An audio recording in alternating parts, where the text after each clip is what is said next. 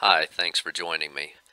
I did a mural recently and wanted to do a little rundown of how I put it together. So this is what this slideshow is going to be about.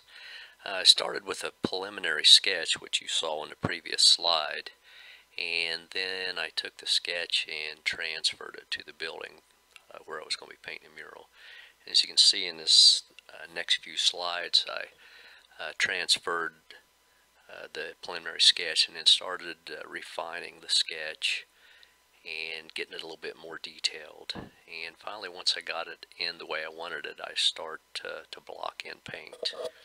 Working on the sky right now. If you look at the painting carefully, you can see that the cross is not even completely drawn in the sketch. My biggest concern was getting the image of Jesus on the building with the proportions correct. The rest of it I knew I could block in later with little trouble.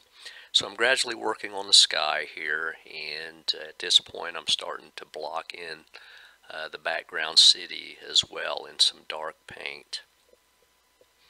Then I started working on the mid-ground, the hillside, with kind of a drab brown paint as a mid-tone or a mid-value. Move my way up into the sky for a little bit to start putting in some clouds. And I'm really kind of jumping back and forth to different places in the painting as I work on it.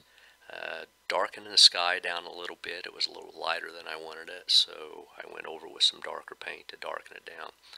While I was painting one day, I got rained out, and as I was walking away, the sun came back out, so I looked over my shoulder, and that's the picture I saw with the rainbow arching completely across the building, so I thought that was pretty neat. Further refining the painting, starting to work on this, the robe of Jesus, filling in the cross a little, working on the clouds some, and blocking in the hillside as well. And again, further refining the painting. You can see that the robe is nearly finished on Jesus. I worked on the hands some. The feet have not touched yet. Cross is further refined. I actually even painted in a little bit of grass on the hillside just to give it some color.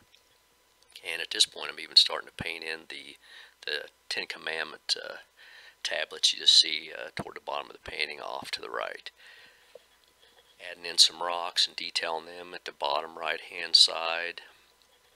And I actually went back and smoothed out the clouds a little bit. They were a little bit too busy, and I really didn't like the way it was looking. By this point, I'm kind of wrapping up the painting.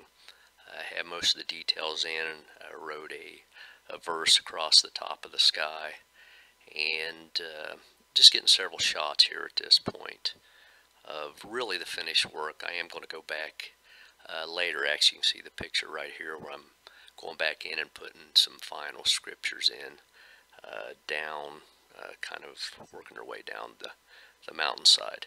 I was painting one day. It was a nice day, and I glanced over my shoulder and took a picture of the town from about 50 feet in the air. Thought that kind of looked like a postcard. Thought it was nice.